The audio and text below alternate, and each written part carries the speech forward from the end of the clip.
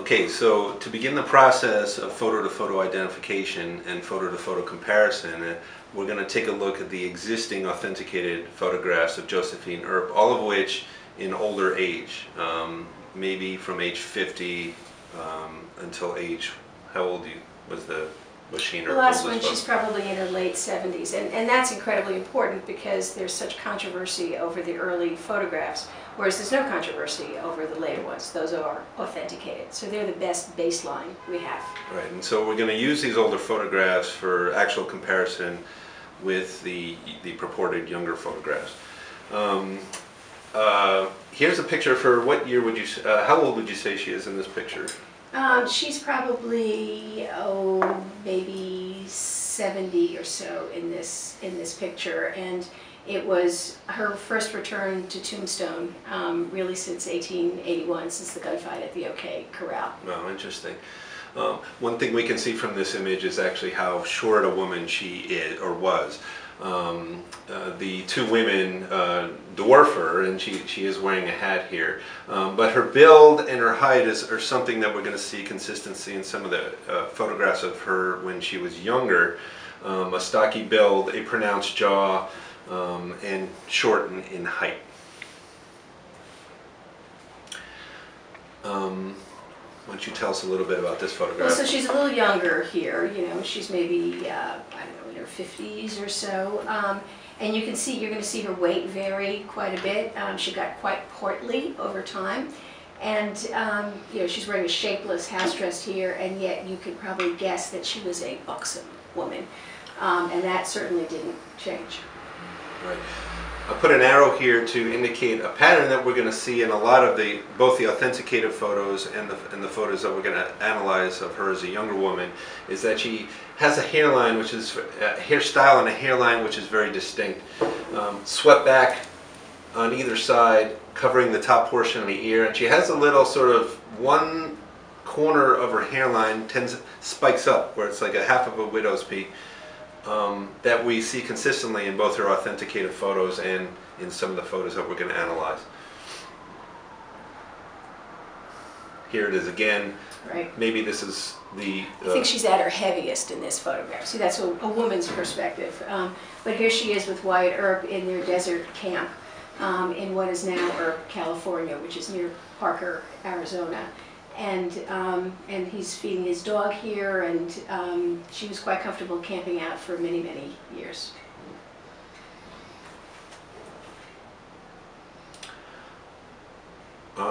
This is an image of Josephine when she was at her oldest. This is the oldest. Okay. This is the oldest one that we have, and you can see, to me, she's really lost a tremendous amount of weight at this point. Mm-hmm.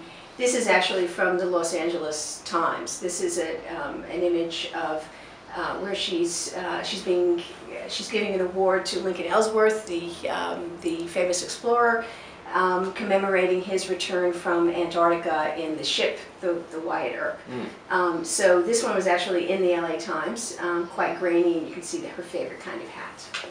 Again, the hair is swept back, covering the top portion of the ear. We see the sort of little peak at her hairline at this point here, which I wanted to point out.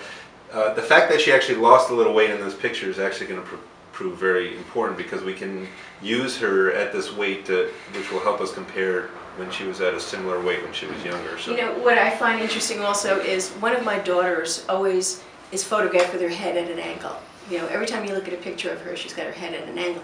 Josephine seemed to like that as well.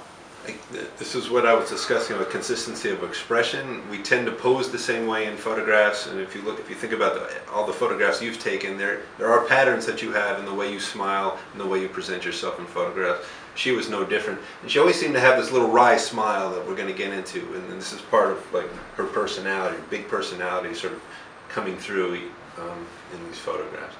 Always this little wry smile, just like that Mona Lisa smile. Something underneath. Okay, we discussed. This is really a wonderful image that actually we found late in this process that proved very invaluable in helping us compare some of the earlier photographs. her nose dropped a little bit. This is Josephine's sister. I thought it would be interesting to sort of look at the family traits, facial shapes, and to see some consistency between the two sisters.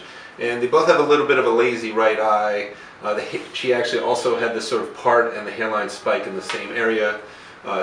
Wide-based nose, which was similar of the two. A fairly narrow mouth. And as they aged, and with the similar weight, the jowls sort of began to sag and drop a little bit in the face. So I just thought it would be interesting to look at the sister and to see if that, to sort of enforce some of these consistencies in the way their families' faces are shaped. And those are both authenticated photographs of Henrietta. That's actually from her obituary.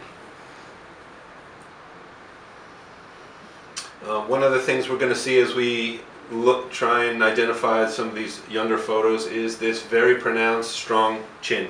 Okay, it's a very long and strong chin and jaw, an oval-shaped face, and an expression which is consistent. Again, this sort of wry little smile that she has with her mouth closed, never teeth, and so swept back here, covering half of the ear, and the little spike at the top.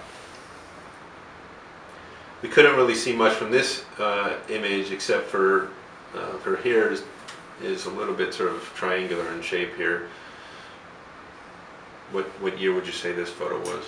It's hard to say because you can't really see her face so well, but she's probably 50-ish or so. The other thing is she always sets herself up in, again, this sort of angular way, and when we look at some of the younger photographs, that's going to be of interest. And you can see actually how busty she is here. But you can make out how strong that jaw is. That's one of the things. A prominent chin with length. Standing on a porch, we're starting to see the consistencies in the hairstyle, in the spike, the length of the chin, the bulbous base of the nose with a convex shape of the nose. And again, that shapeless dress. Yeah, stocky build, short height.